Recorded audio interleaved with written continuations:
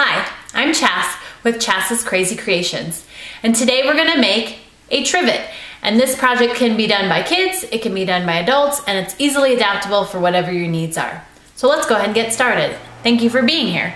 As we pan the camera down to the table, you'll see I have 2 pieces of felt. These are just from Walmart. You can get them at craft stores as well, and they run like about 50 cents per square, and you're gonna need 2 of them. So you're gonna start with those, and then what you're gonna need in addition to this is either newspaper or an old phone book or something like that. So we're just gonna take several layers of this phone book and pull it on out. And you can make it as thick or as thin as you want. But you need to think about the table you're setting it on, because this is basically what is protecting your table from the hot pads. So just go ahead and use as much as you want. Besides, you may be ready to throw this away anyways, right? But you're also recycling. All right, so what you're gonna do now is you're going to set that paper inside here. Now again, you can get something bigger or smaller for whatever your need is. And then you're gonna stack the other one on top, just like that. Now, if you're a sewer, you're gonna go ahead and go in and stitch these 2 things together. But if you're not, or you've got kids who are not, it's no problem. You're just gonna get your good old hot glue gun. And what you're gonna do is you're gonna run your hot glue along inside here to hold your edges. And then you're gonna press that together to hold it in place. Then you're gonna run along this side until you go all the way around.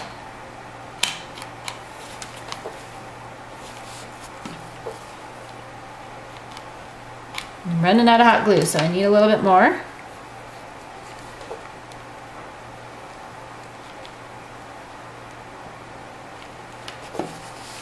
And I got one more side to go here.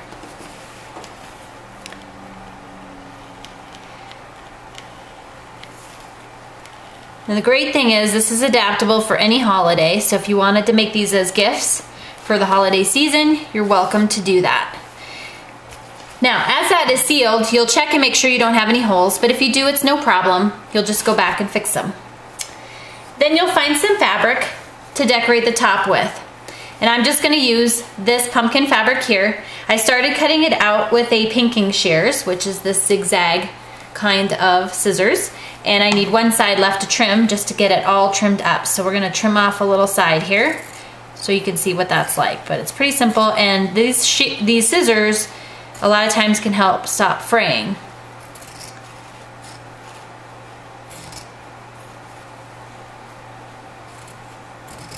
Just like that. Okay. And then what you're gonna do is you're gonna put that on top like this. You're welcome to iron it if you want. And then you're gonna glue it into place. Now, I can see that I did not get that top very crooked. So I'm gonna go ahead and fix that up right now.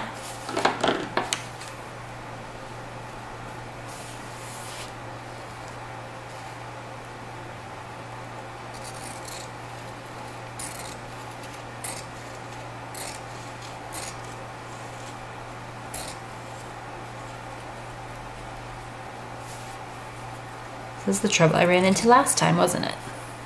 The very end. Let's see if I did any better. There, that's better. Great, so now I've got that all set up. Now if I wanted to trim the sides up more, I could. These little pieces of fabric though are sold at Walmart in a quarter flat for 97 cents. So again, you can spend very little on that felt and then very little on the top piece here as well. So then what you're gonna do with that is you're just gonna go ahead and repeat the same thing. You're just gonna glue that piece into place.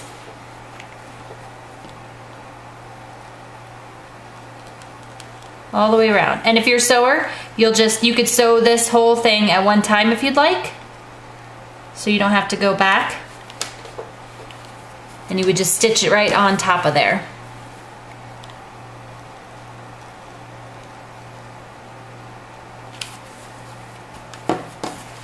And then the last side.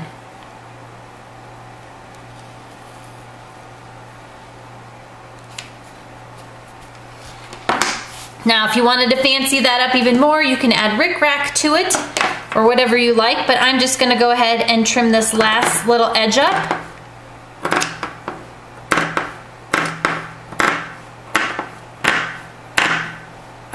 Gives that nice little edge, a little bit fancier edge to it.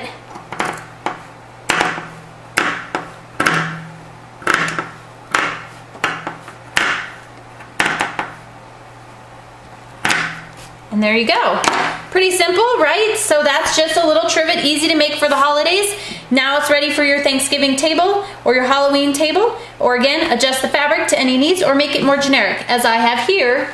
This is another one that I made, and this one was with some gray felt and a different pattern, and now this one is good to match my house all year round.